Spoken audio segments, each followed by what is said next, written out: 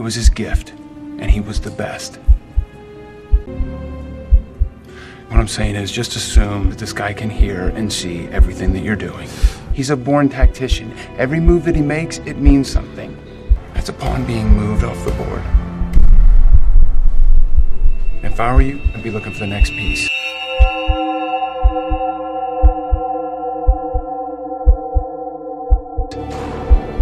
No, you can't stop him.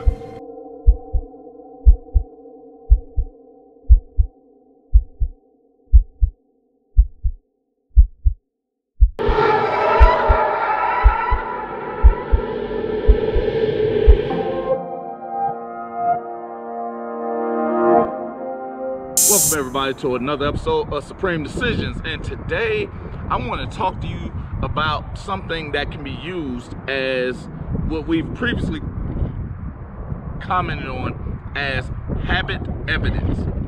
That will be inculpatory evidence. Inculpatory evidence is evidence that shows or leads to show a person's involvement in an act, or evidence that can establish guilt. Now, when we're talking about this is the one thing I told you about. When you're giving up one thing, you're actually giving that up forever. Because in criminal law, a prosecutor has a duty to provide all evidence to the defense. This includes and is not limited to audio, video, calls, police reports, police conduct, police history, and whether it's going to be something that favors the prosecutor or the defendant's case.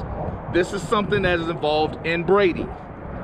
Evidence that tends to show a person's innocence is what you hear in Brady, and that's called exculpatory evidence. And the reason we want to go through that is because, again, I just had a podcast that aired, and it talked about exculpatory evidence, and we also talked about how a lot of this is being withheld and not going forward. But this is something I want to bring to your attention today. Habit evidence, or things that show a tendency in a person's behavior, whether it's making a payment for something, whether it's habitually going to a certain place, or showing a pattern of arrest. This is called inculpatory evidence, because it's even done if the cop is a Brady cop, which is one that has lied on testimony before, which can actually also include, but not be limited to, the actual police reports that he or she has submitted. So that's all I got for today.